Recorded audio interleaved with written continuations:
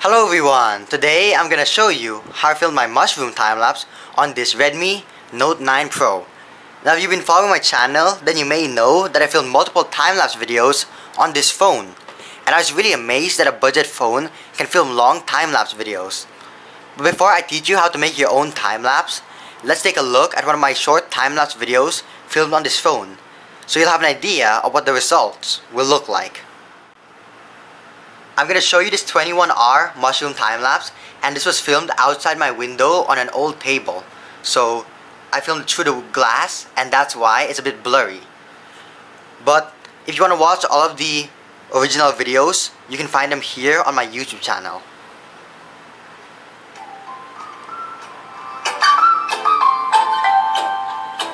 Pretty satisfying to watch.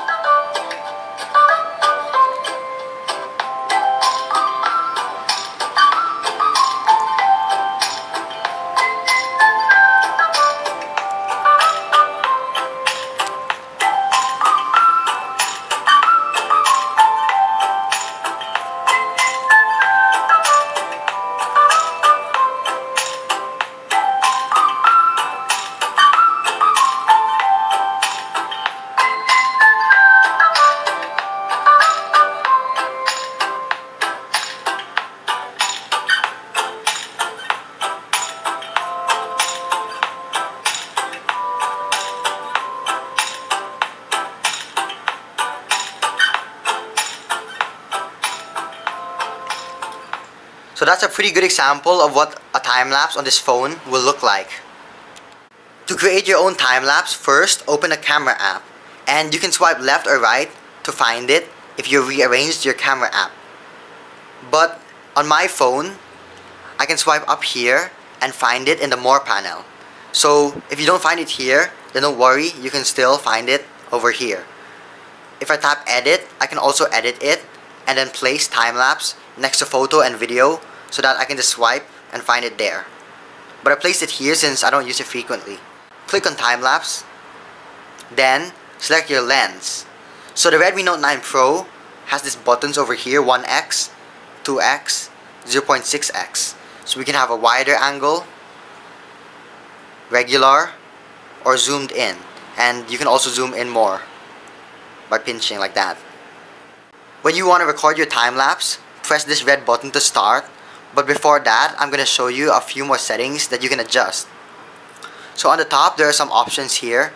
You can tap this like 3 lines icon, and then you have the video quality selector. So we have 720, 1080, and 4K. If you want the highest quality, choose 4K. If you want in between, 1080, and the lowest is 720. There's also movie frame, grid lines, and straighten.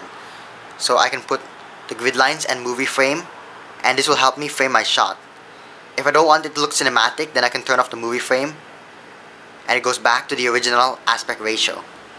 This button over here allows you to add some filters. So tap on it, and then we can select Gold Vibes. Oh wow, that looks pretty cool. Actually my first time looking at this. Lime, Summer, Fantasy, Encounter, Breeze, Lost, Sensual, Nordic, and Cyberpunk. Black Ice, Rome. Oh, there's actually a lot. I thought that was it. So you have a lot of different options. This button over here toggles the flash. Now I wouldn't recommend using the flash when filming a time-lapse, since it may turn off if your phone overheats. So I just recommend using a desk lamp or some other lamp that's not on the phone. Next, we have this button over here, and this allows you to select the speed and duration of the time-lapse. So just click it. We have speed and duration. But before we take a look at this, I want to show you this information panel. And this provides some really nice information about time-lapse videos. Speed. It says time-lapse videos shot at higher speed are slower and more condensed.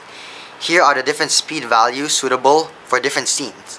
So it's like a cool guide, and it will easily help you make your videos. If you're a beginner and you have no idea what it means, you can refer to this guide. So street, 4 to 30 times. Clouds, 60 to 90 times. Sunrise or sunset, 120 to 150 times. Dusk, 300 to 600 times. Plants, 900 to 1800 times. The duration of a shooting session is unlimited by default. You can also set the timer, which will stop the session at a fixed moment. So I recorded my time lapse using unlimited, and I just manually turned it off when I was done. But you can set a duration, so if you want your time lapse to be like 1 hour, 30 minutes, you can add a limit. So the longest one that I recorded was actually 21 hours, which is pretty cool. And for the mushroom time lapse, I didn't use 900 or 1800 times. I actually used 600 times, since I wanted it to be a bit slower so you can really see it growing slowly. So in the speed and duration panel, this is where you can adjust it. For the mushroom time lapse, I put it on 600. If you look at the top, you can see it changing. And you can select it depending on your needs. So if you want a faster time lapse, the fastest is 1800 and the slowest is 4 times. So 4 times regular speed, 15 times, 20, 30 times, 60 times, and so on. For the duration, 10 minutes, 20 minutes, and the maximum is 240 minutes. So I selected unlimited, so I was able to record up to 21 hours. And the phone will keep recording as long as storage allows. If storage runs out, then it will stop, so you can just transfer it to your laptop and start recording again. But I have one cool tip if your phone is low on storage. So in the box of the Redmi Note 9 Pro, it actually comes with this SIM eject tool. I'm just borrowing this other box from my other phone since this is the decoration for the set. And you can go ahead and open your SIM tray. Just like this, okay? Pull it out. So those are the SIM cards, and there's the space for an SD card. I'm gonna put it inside before I drop them again. Wrong way, I think. How is it supposed to enter? So if your phone is low in storage, or you're like me and you bought the lower end storage variant, then you can actually buy a micro SD card, okay? A small SD card, not the big one, and put it inside. So inside the SIM card tray, we have this slot, and I have this 128GB SanDisk Ultra, and I can put it in here to record longer videos or longer time lapses. And this will generally expand the storage of the phone, so it's not only limited to time lapse videos. Now this SD card is pretty expensive. It's a SanDisk Ultra, but you can buy some cheaper models. You can buy less storage if you want at a cheaper price. After you insert the SD card, go straight to settings, about phone, then storage, and then you want to format it right away. Format SD card. I'm not going to show you because I already formatted my SD card, and this is the storage of the phone. We have only 19.8GB available since the total is 64GB, and I have an SD card which now has a total of 128GB available. So now this phone has more than 100GB, which is really good since I can record longer time-lapse videos. But if you want to record to the SD card, there's one more setting that you need to do, which is in the camera app. So I'm going to go to the camera app. In the camera app, tap the 3 lines icon on the top right, then tap settings, and then you want to look for SD card, and then turn on save to SD card. And now the files will be saved to your SD card. And this is really cool. So actually, I never used this before. I only figured out about it recently since I opened my phone's SIM card tray and I realized that there's an SD card slot. But now that your files will be saved to the SD card, you'll have more storage to record longer time-lapse videos. And of course, it also depends on how much storage your SD card has.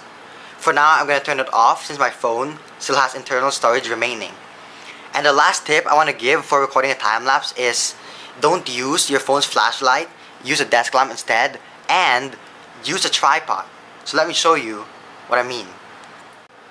So while recording this video, my camera's been on this tripod, and as you can see, there's no way to connect the phone, right? It has this screw for the camera, and you just can't put the phone on it at all. So there's this cool accessory which you can buy, which is this phone clip or adapter which attaches it to the tripod, and then you can screw this on and clip your phone into it. And let me show you what I mean. I actually have another one. This is my second tripod, and it has this clip attachment thing, so you can just clip your phone into it if you buy one of these. And now the camera is facing here, and you can take a time lapse of something while your phone remains really steady, since you don't want your phone to be moving around during the time lapse. If you're gonna film a long time lapse for a few days, then don't forget to plug your phone into a wall outlet or use a power bank so that it doesn't run out of battery. So hopefully you enjoyed watching this video and found it useful. If you did, please like and subscribe for more and help support my channel. Feel free to leave a question or comment down below, and thanks for watching.